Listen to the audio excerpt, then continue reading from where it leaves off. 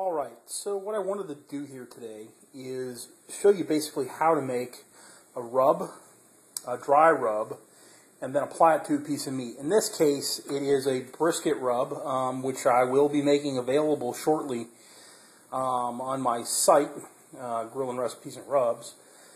I'm going to have in all my recipes mix the rub by hand, and there's a good reason for that. You can't use any kind of a fork or implement to really get it mixed up very well. So as you can see there, I've got brown sugar with the rest of my ingredients, and doing a mix by hand just really gets the brown sugar and everything else in there really well. So you want to get it evenly mixed and done to the point where all the lumps of the brown sugar are broken up,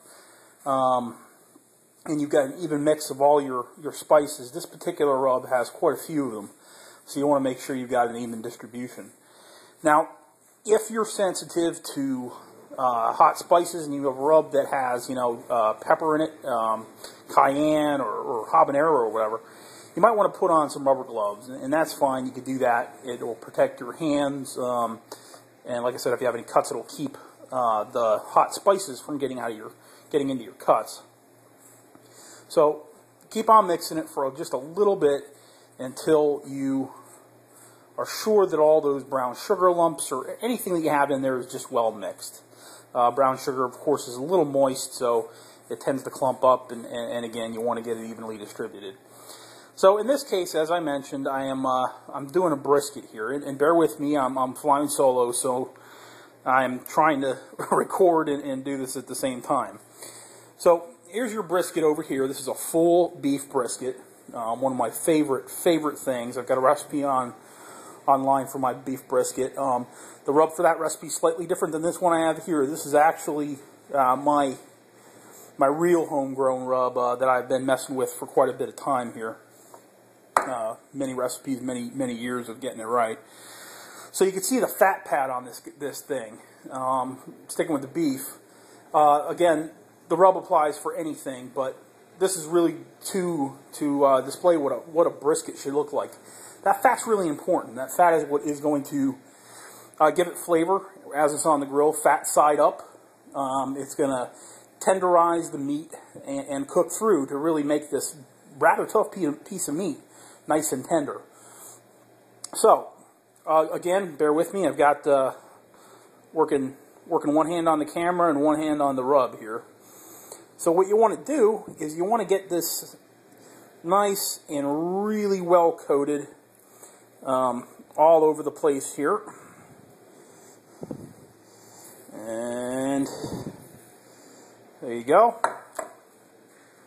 And from there, what we're going to do is we're going to rub this into the meat as well as possible. So here we go.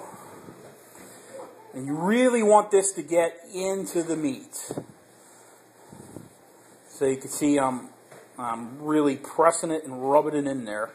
By the way, I patted the meat dry beforehand. That's really good to do with a rub. You want to make sure that it's not wet with blood and water. So you really want to get that as dry as possible as you can beforehand, and then rub it in. I'm going to do the front, back, and sides, actually twice. So I'm going to let this soak in for a little bit. I'm going to take some rub.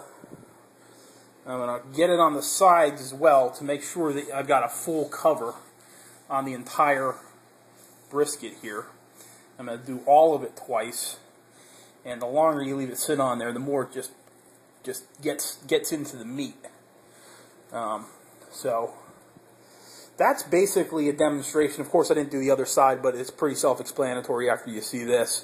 You really want to have the meat covered. You're not going to see any real meat through here. All you're going to do is see the rub. So that's about what it should look like.